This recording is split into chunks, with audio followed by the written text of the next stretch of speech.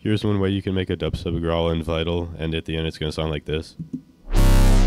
So first thing you do is you just take a saw wave, or you could use a square wave or anything, and you just turn the unison up to 16.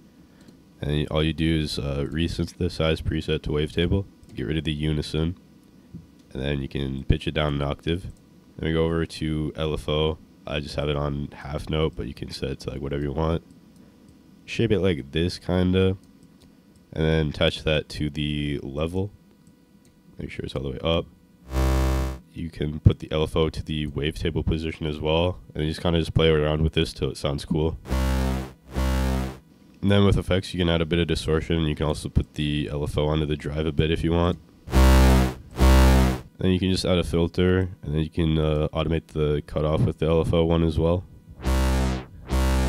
And then for post-processing, I just put in some compression, a little bit of reverb, and EQ, and then I just added a separate sub bass. And all together, it'll sound like this.